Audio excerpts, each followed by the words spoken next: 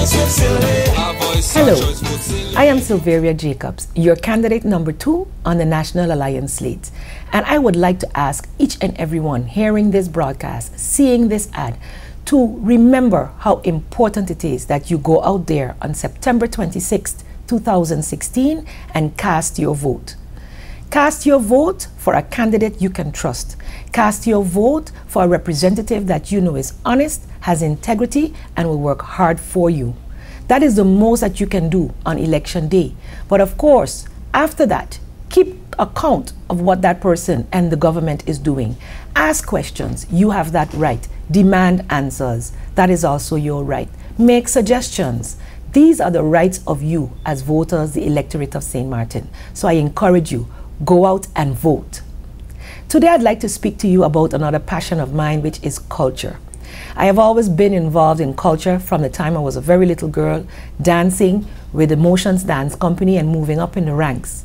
No matter where I have been, I am always proud of the fact that I was one of the first Panam dancers right here on St. Martin when it was finally taught to us. We have a national dance, the Panam, and today, because of initiatives that we have taken over the years and the initiatives of people like Clara Race and others who are always working in the field, many children on St. Martin can now do the Panam dance. We have the Panam dance in the after-school programs being taught, along with our cultural dishes, our national birds, as well as all of the monuments that we have on St. Martin. As a ministry that I now head is also culture, we are focused on making sure that all monuments are labeled. That is currently going on and was an initiative that we had since I was minister back in 2012. I'm so happy to see that finally coming to pass. Monuments are being remeasured so that we can honor them, protect them, and that the rest of the land can be used by the owners for whatever they need to use it for. Recognizing who we are as a people is important, and that's why the decade of the revitalization of our natural and cultural heritage was coined back in 2012. It went on the back burner for a while, as many things have, but when I got back on the scene and in discussion with the culture department, we have been able to revitalize it. And we've just held wonderful, wonderful workshops where our stakeholders, together with the professor who came down, were able to identify areas where we can highlight our culture for tourism purposes. At the end of that, a symposium was held where all of the stakeholders, the people who have contributed in creative arts, dance, so performance arts, in literary arts, came together and held discussions in a symposium. What a wonderful experience that was, to finally be able to see them finally be able to contribute.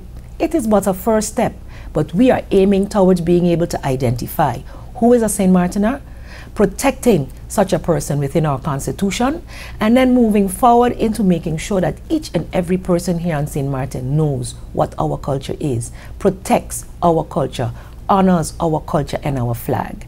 I'm making sure that we have a national anthem. That is my goal for the next 4 years, to make sure that these things come to pass. But we need your input.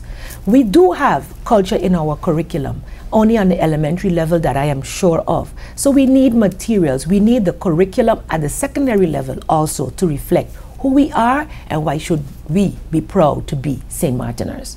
So I'd like you to give me an opportunity to make some of my dreams where cultural heritage are concerned come true, because I know they are also your dreams.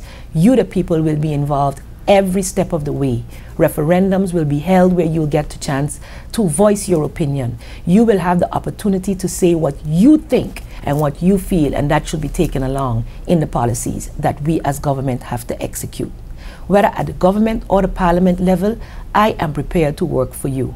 Push the legislation forward so that we as St. Martin people can say we are proud, we are strong, and together we can build this country. So on September 26th, when you go out there and you are thinking on a candidate of integrity, honesty, and dedication, think on me. Think on Silveria Jacobs, your candidate number 2 on the National Alliance slate. You two are our voice, your choice,